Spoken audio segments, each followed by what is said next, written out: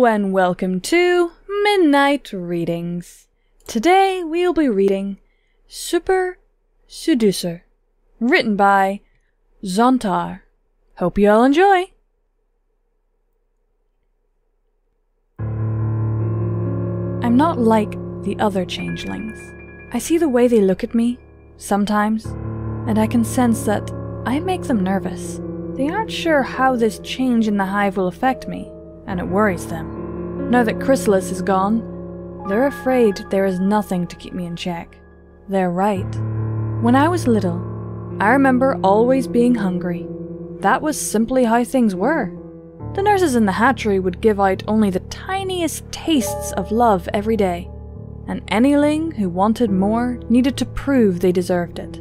The nurses encouraged competition to keep us strong, and to weed out those who could not contribute to the hive. If one of our nestmates starved, then that simply meant more to go around for those who remained. I was never really good at fighting. I was small and weak, and when my fellows who would grow up to be soldiers pushed me aside, there was nothing I could do about it.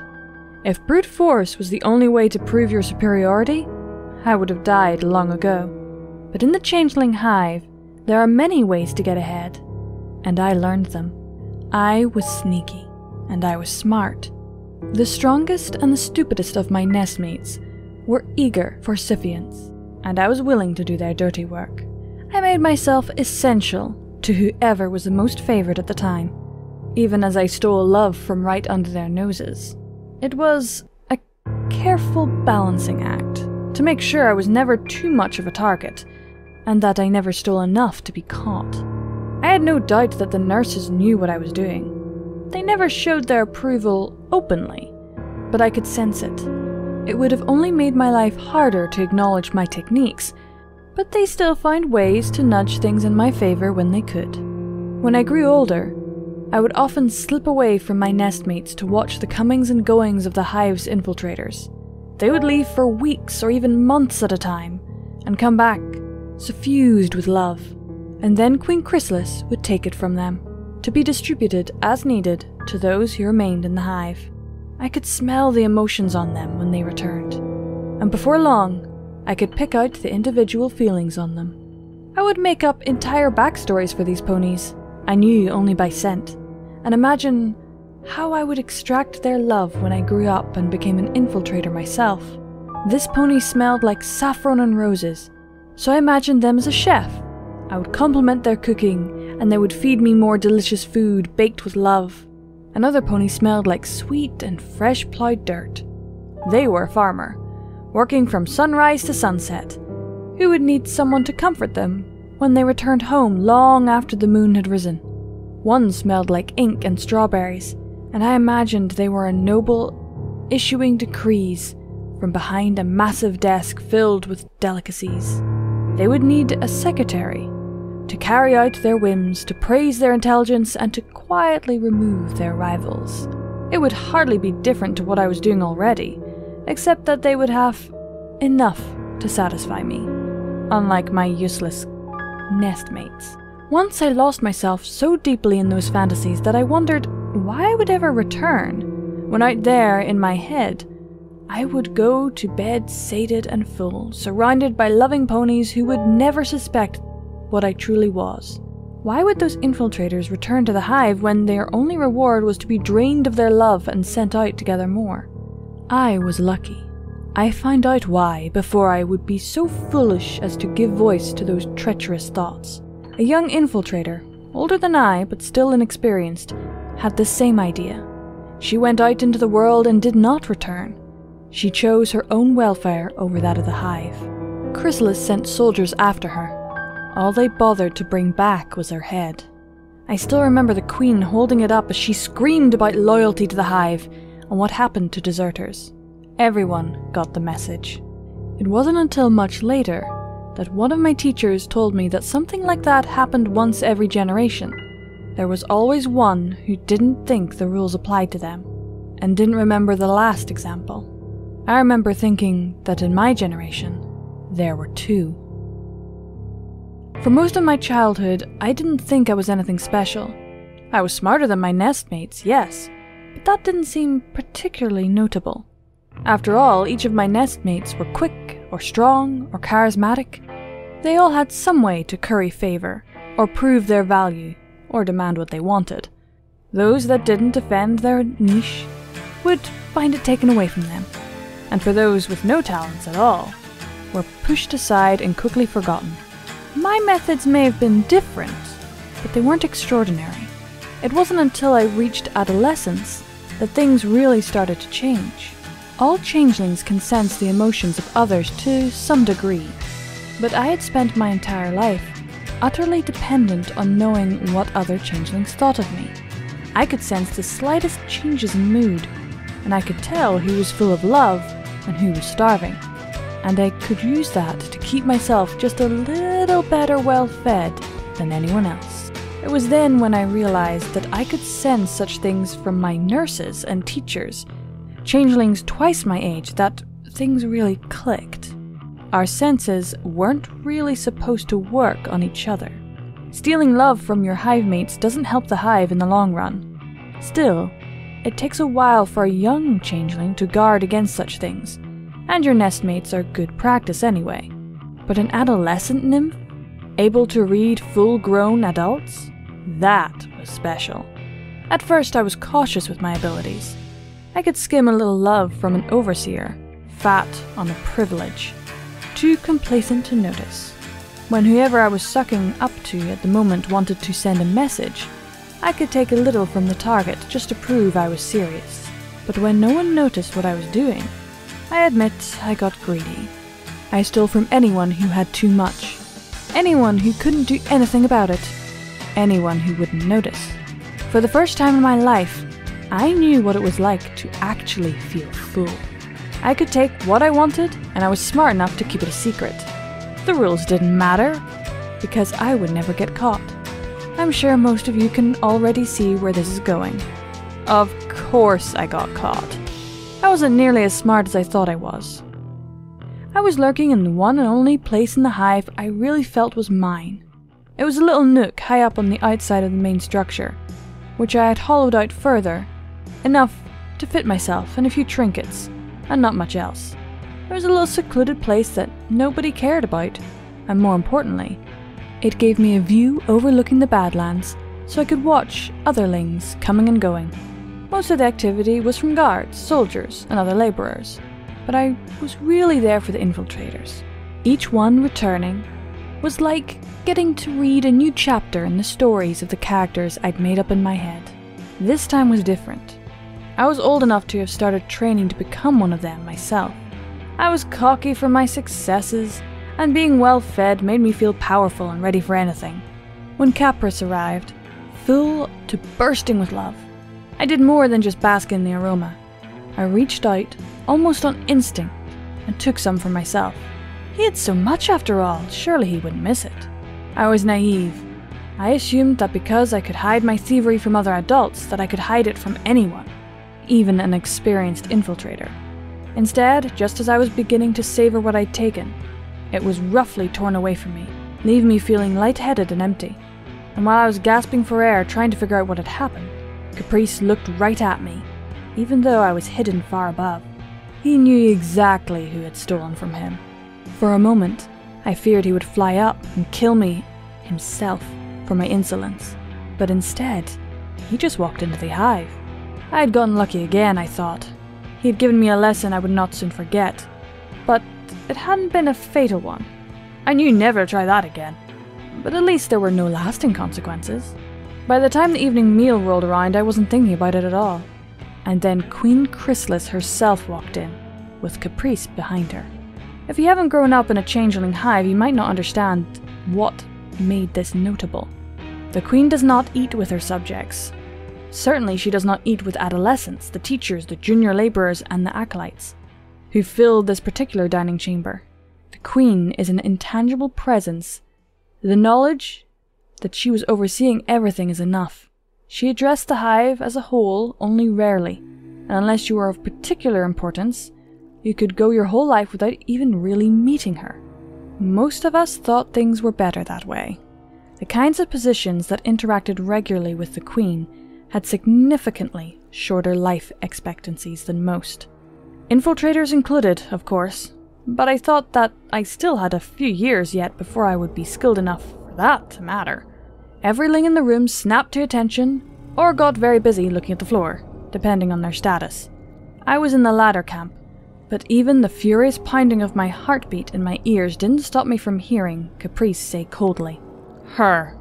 I didn't have any real hope that he could be talking about anyone else, but it still felt surprising when I was roughly pulled up from the ground, a pair of guards flanking me. Without thinking, I had made the mistake of meeting Queen Chrysalis's gaze, and it was like my entire body turned to ice. "Bring her," Chrysalis said, and the guards pulled me out of the room. I was too frozen to resist. I was sure that my life was over. I had angered someling the Queen favoured, and that was that. Strangely though, I felt no fear. The prospect of my life ending instead brought me only disappointment. I should have known better. I'd been playing the game long enough to know the consequences, and I had no one to blame but myself. The guards dropped me in some sort of receiving room. It was unnaturally cold, the living warmth that normally flowed through the entire hive completely absent. There was a throne of some kind for the Queen, but I barely looked at it. Looking too closely might mean meeting Queen Chrysalis's gaze again, and I knew beyond all doubt that I did not want that. "You have had more than your share, nymph," the Queen began, her voice smooth and soft, belaying just how dangerous she was. "How long have you been stealing from the hive?" I didn't want to speak, but I didn't want to anger her even more. "Years," I whispered. Lying to her didn't even occur to me.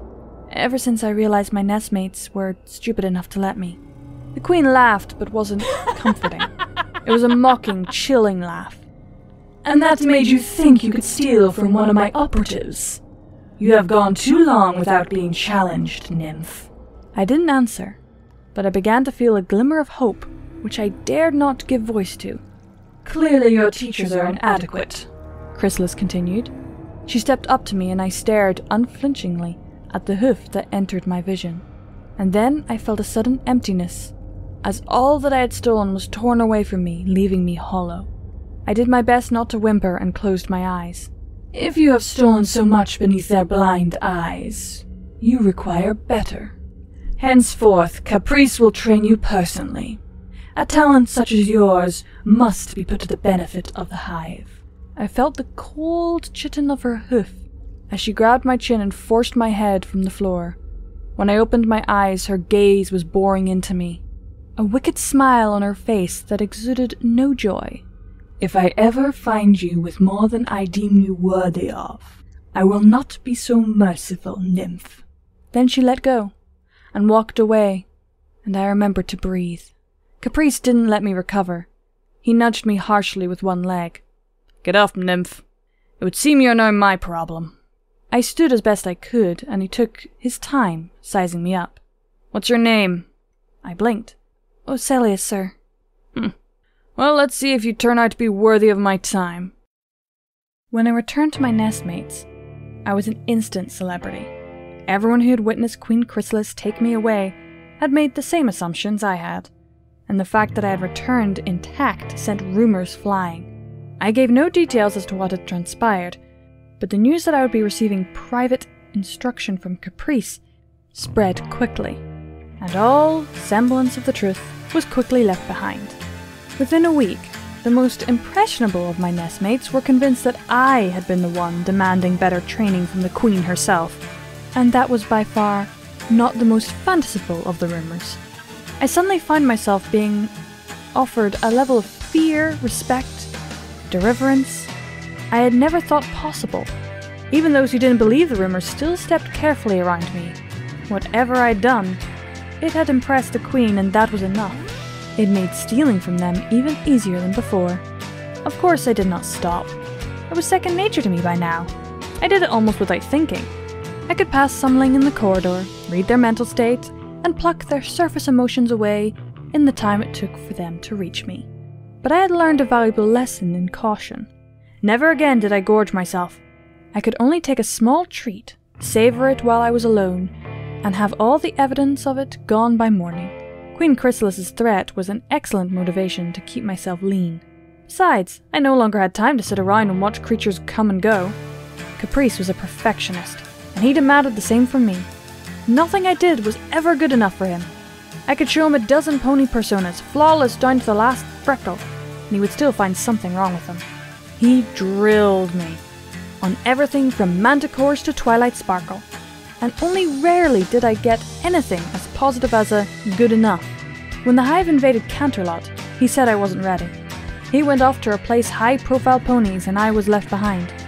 My nestmates joined the ranks of the army, ready to fight with hardly any training at all. But I was just a half-trained infiltrator, so even though I'd been working harder than any of them, I was trusted with nothing. It stung. And when the hive returned defeated, Caprice made sure I felt the sting of defeat too. It was months before he showed me the slightest hint of approval again. But eventually, begrudgingly, he did approve. And that meant I was finally allowed to leave the hive and gather love for real. I could fill an entire book with the stories of my missions. I finally got to put faces to some of the familiar scents. The real ponies were nothing like the caricatures I'd made up in my head. Well, except for Applejack. Farmer summed her up pretty well, though she didn't have any desire for the kind of companionship I'd given her in my head. When you get right down to it, most ponies are the same. They're quick to trust, and they just want some pony to listen to them, validate their opinions, and tell them everything's going to be okay. Slip into the skin of a pony they care about, and give them attention, and that's usually all it takes. Gathering love is easy. Leaving is hard. You can never stay in the same town for very long. Replace some pony, and the longer you stayed, the more likely you were to make a mistake. Most importantly, the more likely things were to go wrong when you put that pony back. Create an entire new pony, and then you risk getting in too deep. You might become the pony you were pretending to be, or leave too many ponies looking for you when you left. Ponies are too eager to pour their entire heart onto you, no matter how many times you take it with you when you leave. The hardest part of it all was keeping myself separate from the ponies I was becoming. I had to always keep in mind that I would eventually leave, and that I was doing it for the hive. I had to separate myself from the feelings I was absorbing. It was important that I didn't leave my heart with the targets when I left with theirs. It's harder than it sounds, and I wasn't always entirely successful. There was this mare in Appaloosa, and never mind. The pony she fell in love with doesn't exist anyway. By the time I was an adult, I no longer needed Caprice to shadow me when I went out to gather love, and that meant that I delivered it directly to Queen Chrysalis. That was always the worst part of the process. Being full of love and then having it torn out of you in an instant. The Queen was never gentle, and even when the love isn't really yours in the first place, it still hurts. It took me a long time to figure out why. No one explained what was going on to me after all. I just assumed that the way it was the way it was supposed to be. Emotions are like a river.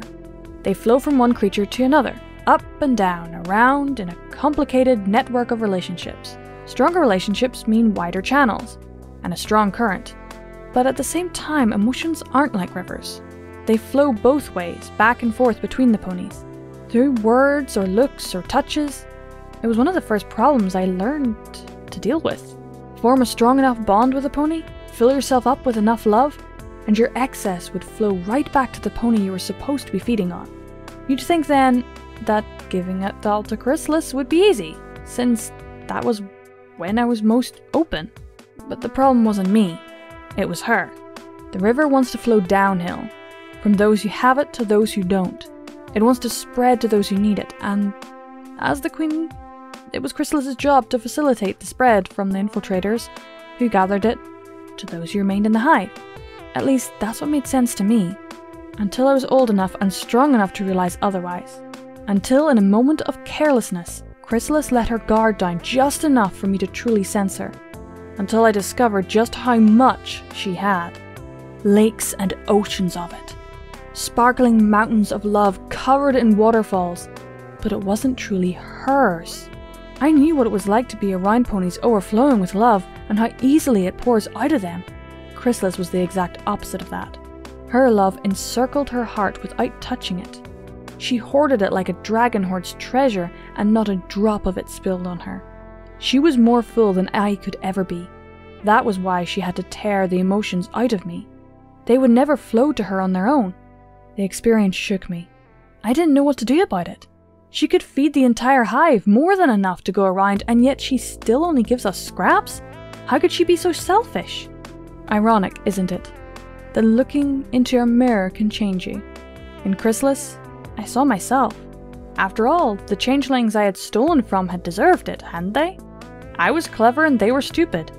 And if I could take what I wanted without getting caught, then that was just and right. Clearly, I was more deserving. If a few of my siblings starved when I could have shared, well, that simply meant that they were weak, and there would be more for me. I was such a fool. If I couldn't fathom how Chrysalis could possibly be so deserving that she needed all that love when she was the queen, how could I possibly justify deserving extra myself? I couldn't even hide behind the good I was doing for the hive. That wasn't why I was an infiltrator. I did it because I was good at it, and it made me feel good, and I reaped all of the benefits of it, before I only begrudgingly returned to share it. If I could stay with the ponies who loved me and abandoned the hive without consequences, I would do it. That was why Chrysalis hunted down deserters. Without that threat, perhaps none of us would ever come back. I was nothing but a Chrysalis Potentia, even though she terrified me, even though being a Horinder made my exoskeleton itch. How many otherlings have felt the same way about me when I let them believe the rumors? I resolved right there and then I would not follow that path. I'm not like other changelings. I help where I can, taking from those who have too much and giving to those who do not. There still isn't enough to go around, but it doesn't matter. It took hardly any time at all for the kinds of changelings I'd dismiss as weak to surprise me. They were thinkers, and creatives, and empaths, and they all had something to contribute even if the hive didn't see it as value. I don't know how they knew it was my doing. I should have easily been able to hide my manipulations from nymphs so young, but somehow they knew what I was doing and flocked to me. Even those I didn't help directly. The ones who were naturally strong or cunning, they came to me as well.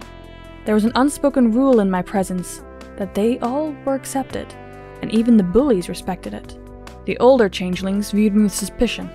Perhaps they thought I was grooming the next generation to follow me instead of the queen. Maybe in some ways they were even right. Privately, I thought it rather funny that as soon as I took steps to avoid becoming Chrysalis, others saw it as following it in her footsteps. Sometimes I wondered just how much potential had been lost. Haltia made beautiful art, and there had been one just like him in my own nestmates. Calipris had so many ideas, most of them impossible, but all she wanted to do was help. All it took was me giving them a little bit of love, and they were emboldened to be themselves, instead of what their nurses tried to mold them into.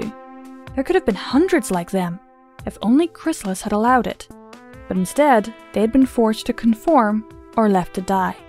I couldn't be there all the time, and there was only so much I could hide from Chrysalis when I returned from my missions.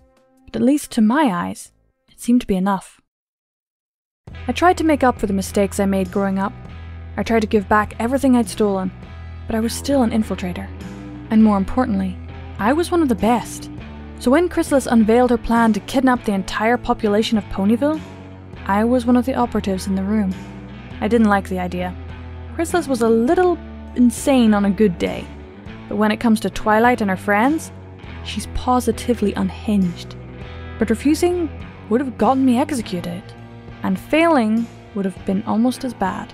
I took Applejack. We were already close from when I posed as a merchant in Ponyville. I hadn't meant to get to know her specifically back then. We were always warned to be wary of her in the elements. But when she approached me in the market, she reminded me so achingly of Apple Cobbler. Even if I could never tell her what her cousin meant to me, it was comforting just to be near her. Betraying her was one of the hardest things I've ever done. I don't think I'll ever forget the look on her face as the pony she thought was her friend put her into a cocoon. At least Applebloom and Big Mac didn't see it coming. That made it easier. Does it absolve me if I say I tried to come up with alternatives the whole way back to the hive? Ways that I could let them escape that wouldn't bring Chrysalis's wrath down on my head? But I couldn't find any. As far as I could tell, the plan had worked. All the ponies who could really oppose us were in our clutches. and hitting the entire town meant we could leave behind less than perfect copies, and still expect the ruse to hold for a while, which freed up changelings like me to hit the next target. Something was going to stop us. It seemed like it needed to have already happened. So you can imagine my excitement when I was moping in my hidey hole and saw Thorax and his friends approaching. It wasn't exactly the rescuers I had expected, but, well, it was something. I told the guards at the front entrance to get lost, and they were scared enough for me that they listened, and then I just watched. I knew Discord only by reputation, and the two unicorns weren't familiar to me at all. But when the changeling got close, I sort of knew everything was going to be okay. He was just like Chrysalis, and at the same time, nothing like Chrysalis at all. He was overflowing with love. But it was different than when an infiltrator returned with a bounty. He was loved. Not for a disguise or a persona. This was love for himself as he was. It reminded me of the spark I sometimes felt when I praised Haltyr's art or Kalperi's crazy schemes, when sometimes the love I shared with them didn't seem to come from anywhere. It just sprang into existence and lit them up from the inside. That was enough to satisfy me. I didn't know who Thorax was then. He'd left the hive before I was old enough to remember, but I trusted him. Everyone knows the rest. That moment in the throne room was exhilarating. It was a confirmation of everything I'd been trying to figure out and just how wrong I'd been as a nymph. Stealing love, letting your nestmates starve, that doesn't mean more for yourself. Love is a zero-sum game. That's why ponies are so free with their hearts. Sharing love amplifies it over and over and over until there's enough for everyone. I can tell some members of the hive aren't sure about this change just yet. They like the security of their routines. They're worried about whether Thorax can really lead. Some of them are even looking at me wondering if I'd challenge this new ruler. They're easier to read than ever, and many of them were sure that I was going to be Chrysalis's natural successor. But they don't have to worry. I'm finally free of Chrysalis's greed. I send them love.